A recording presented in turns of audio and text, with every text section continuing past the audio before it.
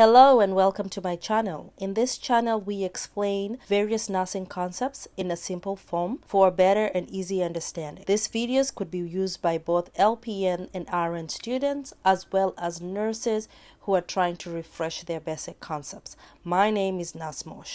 In this video, we're going to start talking about our cancers that affect the GI system.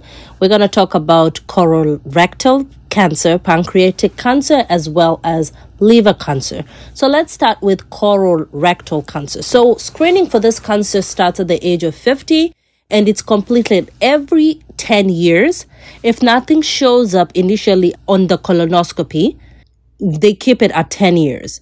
But if the patient has a polyp removal, they're required to have more frequent colonoscopies, or they could choose to even have a sigmoidoscopy every 5 years instead. So technically, it's like if you get a polyp removal, you're of a high risk, so we're going to monitor you more frequently.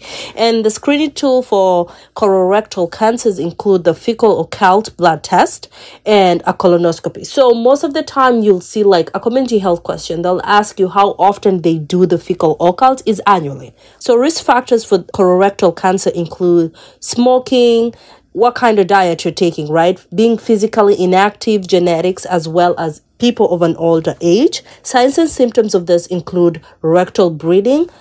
That's why we do the fecal occult. And then there's also changes in bowel patterns, color, and consistency. So your stool changes. Something is wrong with your moving of your bowels.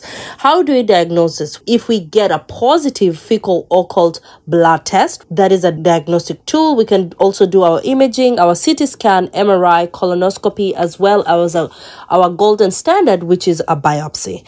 Treatment for this includes chemotherapy, radiation, as well as surgery. So with colorectal cancer, somebody could end up with complications like complete intestinal block obstruction or colorectal tumor. So if you have a blockage, so depending on how high it is, go back to endocrine, our GI med-surg videos. The higher it is, and the lower it is, the types of stool somebody will be getting. So let's talk about pancreatic cancer. With pancreatic cancer, it has a very high mortality rate because it's not really detected early. So any type of cancer that has a high mortality rate, it has a poor prognosis, like a poor diagnosis for it to be early diagnosed, right? So pancreatic carcinoma has a vague manifestation and is usually diagnosed in late stages after liver and gallbladder involvement.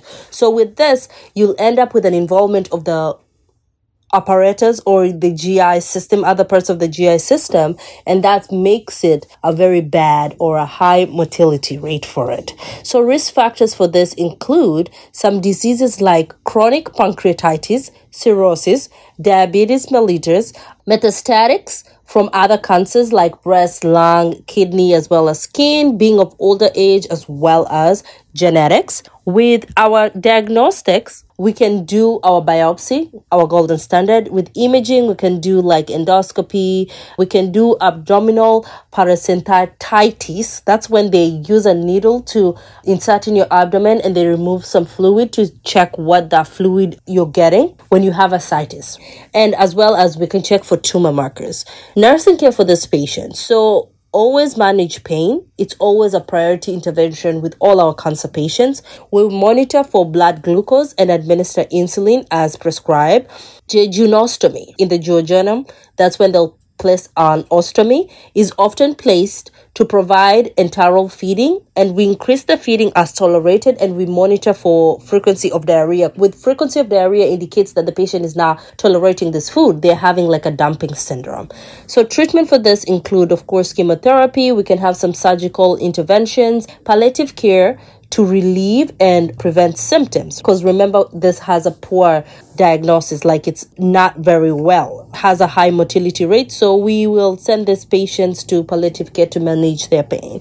Some complications of this include fistulas, which is the breaking down of the site of the anastomosis, right? Anastomosis, sorry about that. Peritonitis, which is internal leakage of corrosive pancreatic fluid, as well as thromboembolism, which is due to a hypocoagulable state caused by necrotic products. Let's talk about liver cancer. So Risk factors for this include older age, cirrhosis, being of a male, as well as tobacco use. Diagnostic, of course, our biopsy. Labs will be checking for our AST, albumin, BUN will always be elevated. We'll have some imaging, CT scan. And nursing care for this patient, we will always, since we are talking about our liver, we'll have this patient on bleeding precautions. We'll administer blood products to replace any blood volume loss and as well as clotting factors. We'll encourage this patient to eat small meals. We'll measure the abdominal girth because of ascites to see if there's more buildup of fluid, because whenever you have that buildup of fluid, it will affect your respiratory. Your lungs, your diaphragm are not going to expand well, right? So we need to know if this patient is gaining more fluid in their abdominal. We assess for adequate nutrition. We encourage these patients to avoid alcohol use, because alcohol is one of the reasons why people end up with liver cirrhosis, right? And we also restrict fluids in patients with ascites. Ascites is that abdominal retaining of fluid. You will see the stomach moving like, it's like water in the stomach, because we don't want them to continue retaining this fluid, increasing the volume of this fluid. And as I told you,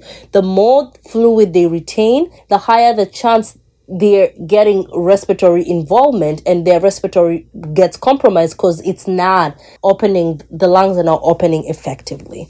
Well, how do you treat this patient? We could give them medications like targeted therapy, hepatic arterial infusion. We could do a hepatic artery embolization. We can do ablation procedures, right? With hepatic artery embolism, this is where we monitor bleeds after the procedure.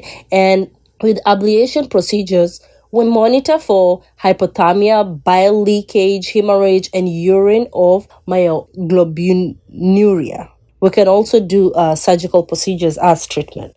Some complications that could arise from this type of cancer include acute live rejection after a liver transplant, because patients could end up getting a liver transplant. And with liver transplant, there is a criteria the patient has to meet to get it. So you could end up with an acute liver rejection. And this has to be resolved as fast as possible to prevent the demise of the patient. And you could also have liver or kidney failure due to impaired blood flow to the kidneys. That's it for our GI.